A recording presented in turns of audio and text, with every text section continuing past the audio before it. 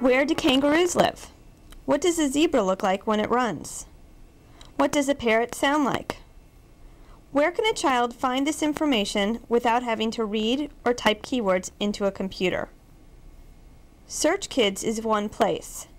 It is a zoomable digital library created for children ages 4 to 8, developed at the University of Maryland with support from the National Science Foundation, the Patuxent Wildlife Foundation, and the Discovery Channel.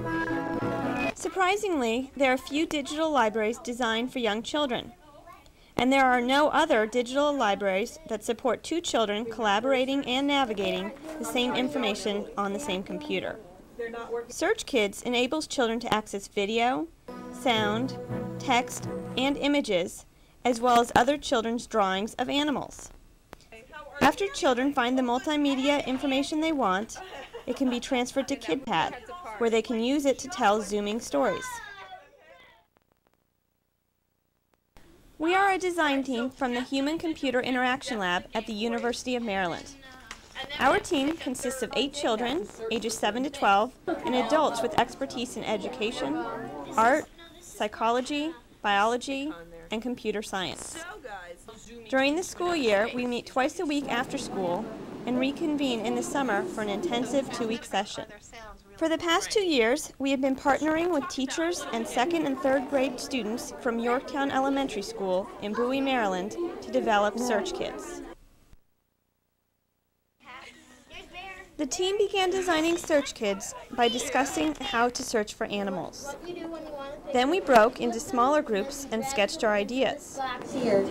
This box here is represents what you're searching for. We tested other digital libraries and recorded our likes and dislikes. Have animals that didn't talk, have video. Too much sound, huh? The first prototype was created in KidPad as an interactive sketch.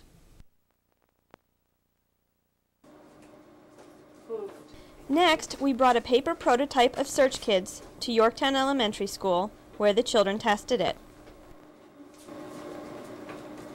Giraffe, you found it. Okay, good job. A working prototype of SearchKids was later brought into the school, where we collected data and made improvements based upon student suggestions. This is our digital library today. SearchKids has 3 searchable areas. In the World section, children can browse for information by clicking on the area of the world where a particular animal lives. This is the zoo, where children can find animals by selecting a specific house. For example, a bald eagle could be found by looking in the birdhouse.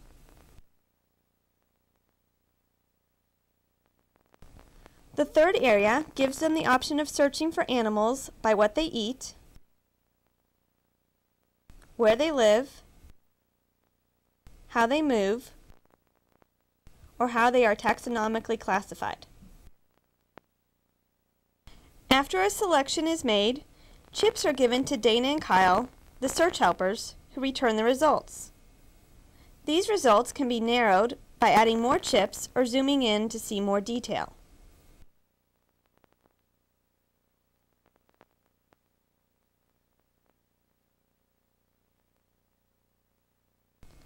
Children can then save information in the treasure chest, which transfers it to KidPad, a zoomable storytelling tool.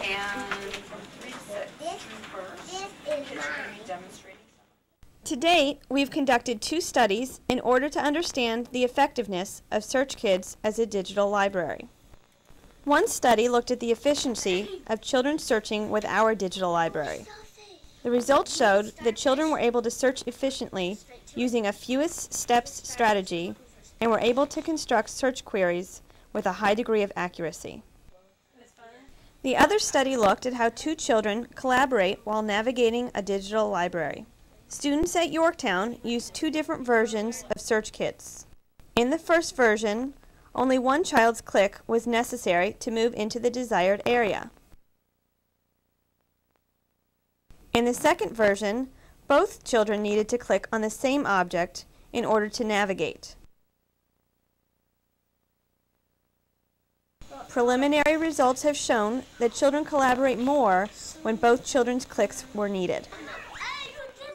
We look forward to the third year of our project, where we will focus on integrating SearchKids into the curriculum in schools, bringing younger children into our design partnership, and continuing to refine the interface. I think once the project's completed, it's going to be so easily accessible to children of all ages, because you have such a nice age span of kids that are helping develop it. And they even take into consideration for pre-readers and how kids who can't read are going to access it. So I think it will be one of the most meaningful programs that school-age children can get their hands on.